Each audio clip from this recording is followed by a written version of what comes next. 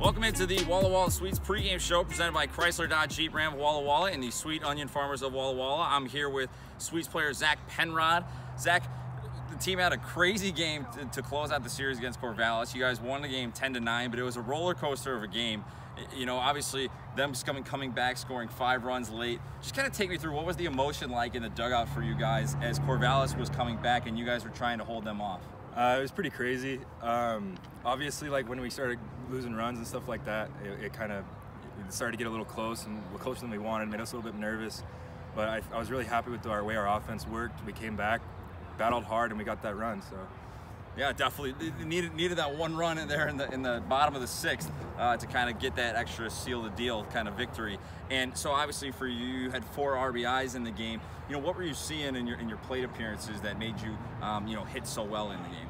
Well, we really talked about being a little bit more aggressive in our approaches, and so we worked really hard on battling early, getting the pitch we wanted and driving it, and I feel like we worked as a team. We got that big hit from Josh at the beginning of the game, and that was huge. In my at-bats, personally, I was seeing the ball pretty well that night, and so it was just really easy to just, you know, put the bat on the ball and make something happen. Yeah, a lot of really great pieces of hitting. Again, the one off the wall. And so just kind of with that, you know, I mean, you obviously, you know, showed up in a big way offensively, but so did the rest of the team.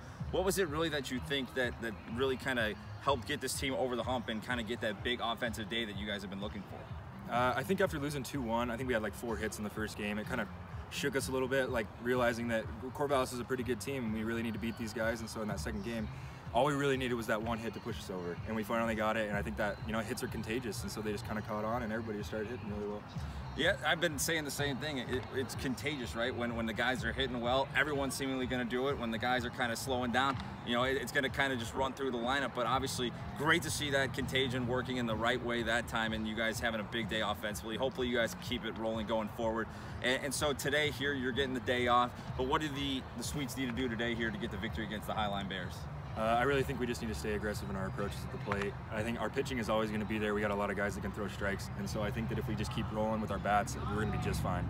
Going into the series against Bend, obviously it's an important series, so I think we just need to carry some momentum from last night, or from Sunday into these games, and we'll roll. Definitely. Talking with Zach Penrod of the Walla Walla Sweets here on the Walla Walla Sweets pregame show presented by Chrysler Dodge Jeep Ram of Walla Walla and the Sweet Onion Farmers of Walla Walla. Zach, thanks for taking some time to talk to us, man, and hey, good luck out there today. Thank you.